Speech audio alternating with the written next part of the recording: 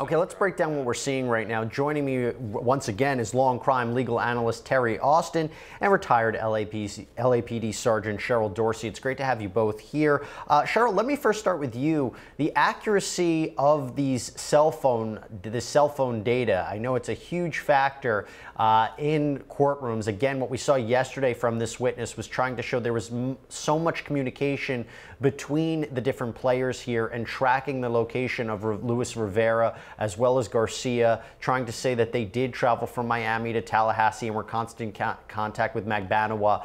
How reliable is this data? Well, I guess, reliability is in the eye of the beholder, right? It's what the jury believes. It's also confusing. Not only are the number of parties involved a little bit confusing, but so is this stuff with the cell phone towers. But listen, at the end of the day, the point of the matter is they're communicating a lot, and why? No, absolutely. And Terri, look, the defense has been trying to say, look, you're trying to match it up to the testimony of Luis Rivera, and a lot of it is consistent with the story that he told, but there could potentially be gaps and things that he said he was in one place, but it might not be matched up to the records from the cell phone records. So how much is a jury going to hold on to that?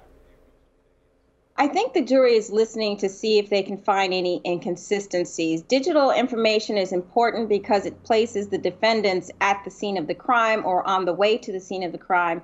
But if the defendant's attorney can in any way put some doubt in the jury's mind that it was wrong or that there was traffic or that there was water or it was too far away or maybe the phone was with someone else, then they can plant that little bit of doubt to say maybe the digital evidence isn't all that they think it is. What is interesting to note is there is no communications between Luis Rivera and the Adelsons. There is one communication between Garcia and the Adelsons. That's when Garcia allegedly tried to call Harvey Adelson on July 1st, 2014. This is before the killing was ultimately committed. And there's no contact from what we're seeing between Charlie Adelson and Sigfredo Garcia. That's why it's so important to have Catherine Magbanua as that linking the family to the defendant Garcia here. All right, let's just jump out of this for a second. Cheryl, where we are in this case, how do you think the prosecution's doing at establishing that, it's not just Garcia, but they also have to go after Magbanua,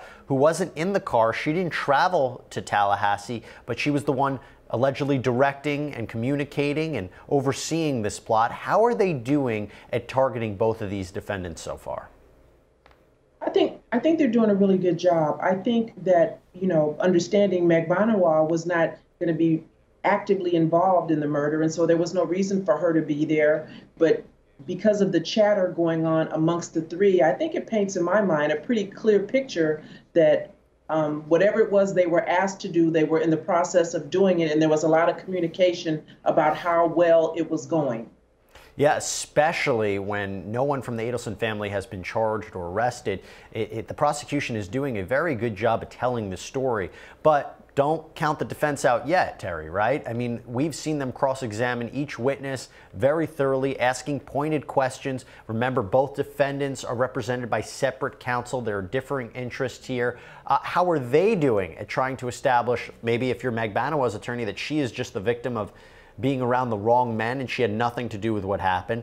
And if you're Garcia's attorney, saying, hey, listen, point it at Luis Rivera. He's the person who went on the stand and admitted his wrongdoing. We can't trust anything that he has to say. So how are they doing at establishing doubt?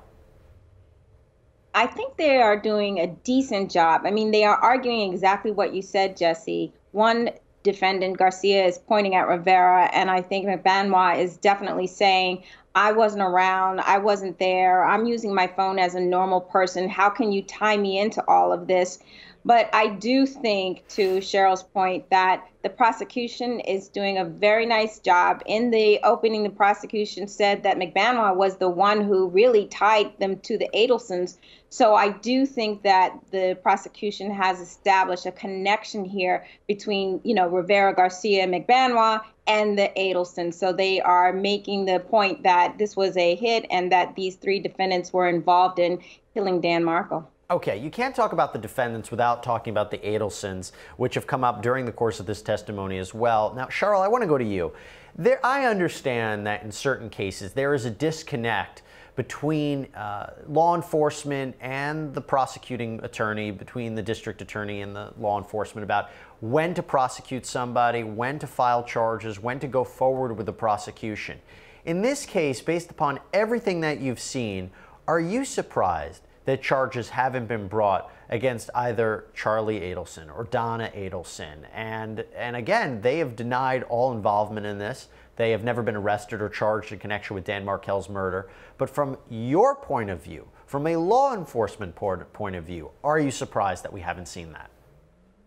No, I'm not surprised. And listen, there's no statute of limitations on murder. And so, you know, I don't believe that there's a disconnect. I believe that they want to make sure, the prosecutor particularly wants to make sure that they have a strong case. And so, listen, let's not hurry. Let's make sure that we have everything in order. Our ducks are all lined up, because they're only going to get one bite at the apple in terms of a conviction. And so there's no urgency about bringing them to task for this murder. Terri, as they're building their case against Magbanua and Garcia, Luis Rivera has already pled guilty. If they secure convictions against these two, how will that play out in the next few months in terms of the Adelsons? We know that they've been watching this carefully. In fact, what we learned yesterday is that Charlie Adelson's ex-girlfriend actually testified that she said she spoke to him, or she communicated with him, the day before her testimony. So clearly there's a lot involved in what's happening in this trial. How will it play out for the Adelsons if these two people are ultimately convicted?